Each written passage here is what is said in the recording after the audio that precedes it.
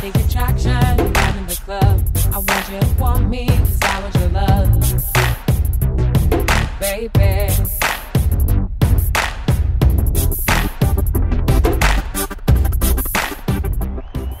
Ancora un grande saluto da Top Driver Diecast in diretta da Dirupo Scorpione, un nuovo estasiante episodio di Academy in compagnia di Max Power e l'incredibile Stinky. Un rombante giorno di motori oggi, c'è già grande fermento per i due team che oggi manderanno in pista i loro cadetti. A presentarci le squadre ci penserà la nostra fantastica inviata, Terry Cristallo. Oggi in gara per assicurarsi 2 posti per la fase finale ci sarà il team HSG Racing, capitanato da Arturo Palombaro, mentre il direttore tecnico è Eris Sniper, che rivedremo anche nel torneo Legends. Occhi aperti per le nuove leve.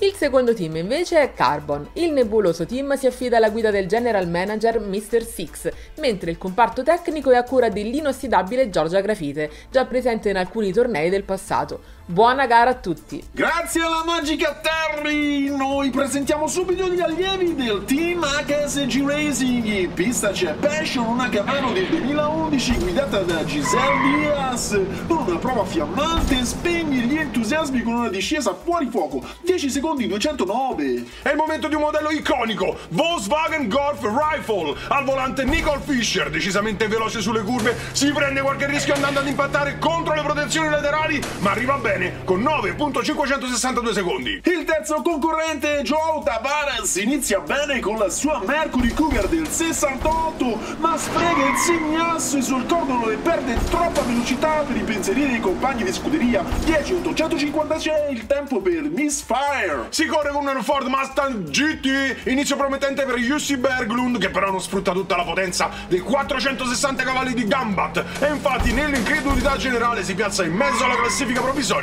con 10.442. Penultimo per il team HSG Racing, Honda Prelude del 98 Bullet. Al volante c'è una vecchia conoscenza, Fred Avalon, che non si risparmia, corsa e sudore per lui che regala una prestazione da professionista, 9.500 tondi. Ultimo giro di qualifica con Bazooka, una Koenigsegg Jackson 2020 guidata da Alex Diver. Scende come un proiettile, controlla di controsterzo e fila liscio come l'olio. Neanche una sballatura per lui che si prende la pole position in extremis, 9.488. Naturalmente è l'ora di classifiche e qualifiche. Il cronometro non perdona e ci salutano anzitempo Gunbutt e Misfire, che vedranno la gara dagli spalti. Chi invece vedrà la gara dal proprio parabrezza sono i 4 piloti già pronti a cimartiglio. Prima fila per Bazooka e Bullet, seguono dietro Rifle e Passion. Azione, motore, propulsione. Bazooka parte forte, la Golf invece si ribalta sul passo pazzesco di Fred Avalon, che va in prima posizione, non molla, ci riprova Alex Drive sulla sua Koenigsegg, che ma niente da fare. Gara supersonica per il team HSG Racing,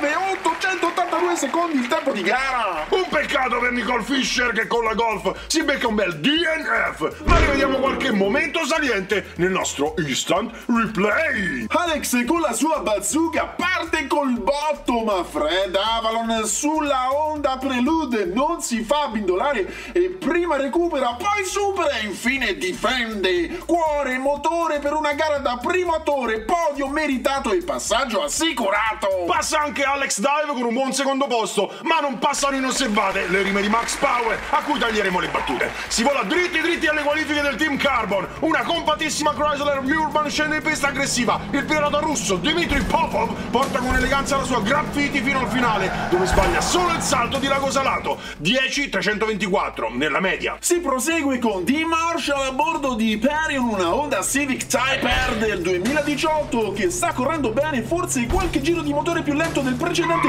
fa una piroletta sul finale e perde ancora qualcosa, 10.890. Terzo del lotto Custom Ford Mustang GT del 18, al volante Drifter c'è Gloria Sainz, che ha un buon piglio ma sbaglia tutto. Su Viale delle Palme arriva lenta al finale di Lago Salato. Per ora il tempo più alto, 11.532. Ancora una Ford, ancora una Mustang, Ilaria Castelli e la protetta di Giorgia Graffiti, ma con la sua Shaker sta deludendo superando le aspettative, molto più arrugginita sulle curve rispetto ai colleghi e il tempo non mente, 11 secondi 119. Siamo agli sgoccioli Dodge Charger SRT 2015, ottima velocità per José Barrero, si esibisce in una serie di manovre da manuale con la sua Smog, sa esattamente cosa vuole e sta facendo di tutto per impressionare. 9708, pole provvisoria. L'ultimo della mezza dozzina per il Team Carbon, McLaren P1 da sogno per Dick Grayson, che forse si addormenta nella prima parte, poi riprende le redini della sua Dreamer, ma sicuramente sfuma il sogno della prima posizione,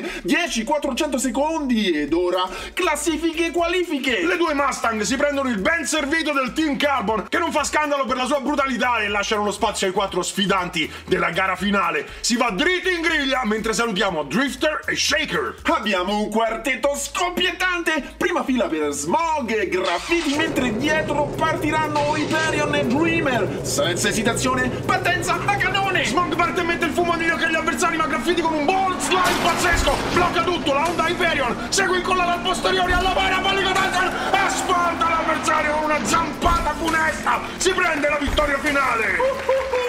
Seconda posizione per Dmitry Popov con Graffiti e terzo Smog con un piccolo aiuto dal suo amico Dreamer, ma è servito a poco. Finale mozzafiato e replay immediato.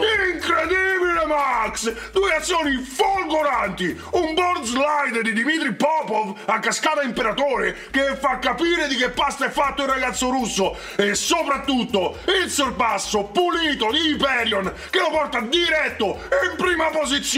Spettacolo spettinante! Gara da infarto! Un'ora ai vincitori. Hyperion e Graffiti passano alle fasi finali di Downhill Master e si accomodano placidamente a Viale delle Palme. Li rivedremo presto e speriamo di rivedere presto anche voi la prossima settimana con il ritorno di Street Night Racers. Intanto continuate a darci il vostro supporto con un like al video, iscrivetevi al canale e attivate la campanella per rimanere aggiornati. In descrizione al video tutti i link ai nostri social. Buonanotte, buone botte da Max Power e Sticky. L'appuntamento rimane sempre lo stesso, ogni settimana, qui a Driver Diecast, dove i motori non dormono mai.